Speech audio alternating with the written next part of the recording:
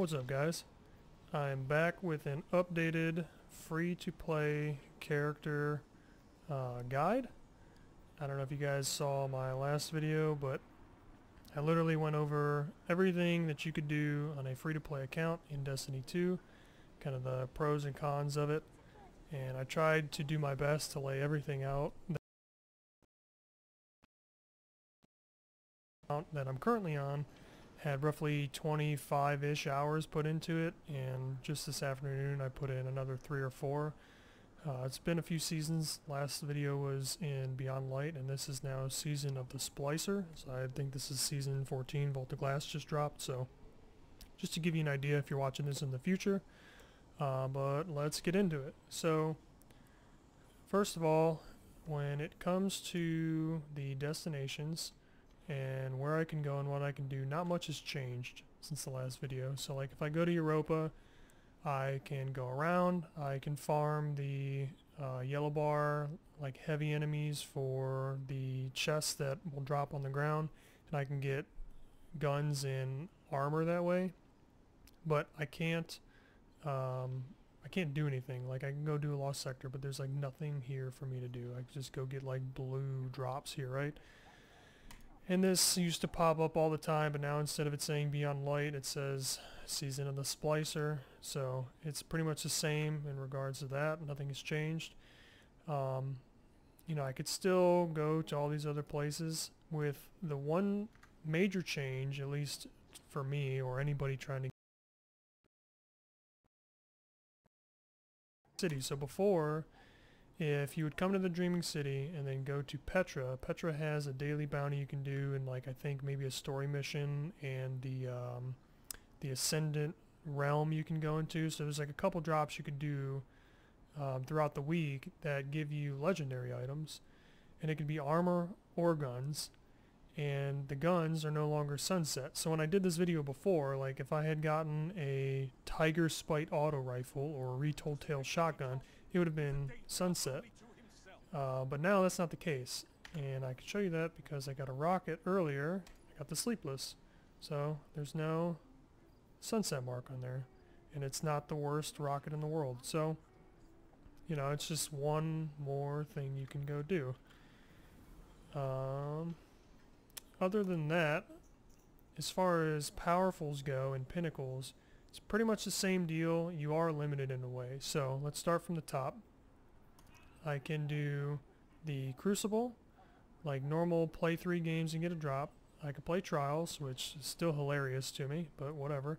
They let me play Trials. And then I could do Freelance for a powerful drop. Right now Iron Banner's going on, so I was able to do that. As a free-to-play player, this is probably your best bet for getting high stat rolled armor and decent guns. But there's PvP. You can do your strikes. I can't do the Battlegrounds event. And I really can't do a Nightfall unless the Nightfall is a free-to-play strike. So like I can go do the Nightfall right now. And that's honestly like your best bet to farm these shards and prisms, because you can't get these almost anywhere else. Like there's other ways you can do it. You can go and you could put the thing on your ghost shell that'll give you prisms on precision kills wherever it's at. But getting shards on their own, extremely difficult. So when a Nightfall pops up that you can do, you should definitely try to farm that if you're high enough level. You can do Gambit just like normal. No change there. I actually ran a little bit of Gambit. Yay, Gambit. And the coolest thing is you can do the Vault of Glass raid, which is a pinnacle drop at every encounter. Well, not every encounter, but you know what I'm saying. So, I don't know. Maybe later in the season I'll level my dude up. And keeping this going for the sake of trying to give you guys information. You got the powerful gear from Zavala, from Shaxx, from Banshee, and from the Drifter. When I've done a few of these, that's why you don't see them. And then you can also do the Prophecy dungeon for the Pinnacle. So things that you're missing out, there's a Hawkmoon mission that's normally right here. And there is a, I can't remember, it's like the Dead Man Tail mission. I legit don't know where to start at. I think that's over here on the EDZ2, but you can't get the Dead Man's Tail, so that's another drop that you're missing out on. So, you know, that, and then whatever's on Europa. So there's like the weekly mission you can do here, and then there's like the Empire hunts that gives you drops. So there's a few more you're missing out on. So let's say you're probably getting half, maybe like 60% of the ability to level up that a paid account would get. Going into the season pass, a lot of this is the same in the sense of I can only get the stuff on the top here. I can't get the stuff underneath. And that's true for, you know, all the seasons thus far. But the caveat is I don't know, take the armor out of the season pass. So before you'd be leveling up, and then somewhere around like level 20 or something you'd have lower stat armor. That was like the seasonal armor.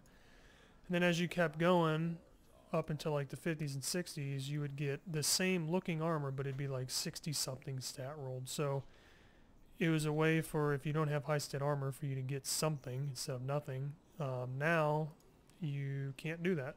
All there is ornaments, and you can't even get that. So there's a couple things in here. Cipher, exotic, you know, you can get a gun. You get this at level 35, which is cool, I suppose. Sidearm, stasis gun. And then after that it really drops off. It's literally just bright dust and bright engrams, so just like nothing. So you're not really getting anything past level 65. Whereas if you had it, you would be able to get both of those. So just something to consider. One thing that has changed as far as earning some exotics and just kind of getting a little bit of materials is shacks. So if you go through this and you level up, you can get an ascended shard. You can do that once per season, I want to say. And then every time you do a Valerie, every time. So if all you do is play PvP and you're playing your free-to-play account like crazy, then you can absolutely do that. So between the Nightfall, like waiting on it, and this, it's doable. It's just not optimal at all. Like if you had 3 characters all free to play, pretty much just say goodbye to masterworking your armor more than like a set. And then the last thing I wanted to touch on was maybe just kind of like some of the guns I've earned. So duality I got in Beyond Light, which you know, I mean, this is probably the best shotgun you can get minus Fellwinter's. But I was able to pick up a Gambit hand cannon, some Iron Banner guns, and then just like basic world drop like loot pool things. I would say that the Steady Hand from Iron Banner is probably your best bang for buck PvP hand cannon that you can get your hands on, or the Dire Promise. And then a various assortment of like random whatever guns. Nothing really good for PvP. I've got an assortment of stuff for PvE, so like Mulligan and Vorpal if I ever needed boss damage for whatever reason. But again, it's not anything crazy. Like I'm not running around with Anarchy and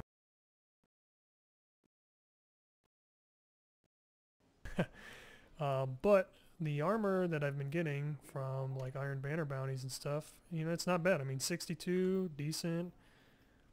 61, 60, and then you might be looking at it like that's trash, but I mean, I'm rocking like 52 in total. So just something to think about. I finally got the Dragon Shadow. This is my preferred hunter exotic, so I will be kind of trying to make a build using this. And I just got this from turning in an exotic cipher. And it was literally just process of elimination, because there's all these guns that are on here that I don't have, but if I can't get it because I don't have the DLC, then it just finally gave me some armor that I can use. So hopefully this was helpful. You know, you guys really went crazy on the last video. There was like 35,000 views or something like that. I did not expect that many views. So I appreciate all of the kind comments in there. There was a lot of people that were upset that there's a lot of limitations on a free-to-play account, which I can understand, but I don't know, I'm torn on that topic where it's like Bungie has to make money, but they also want it to be free to play. I don't know, whatever. I'm not trying to pick a side there.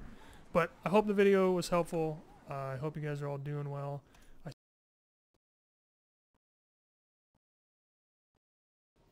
hopefully I see you guys in the next one, and I look forward to talking to you guys down below. Peace.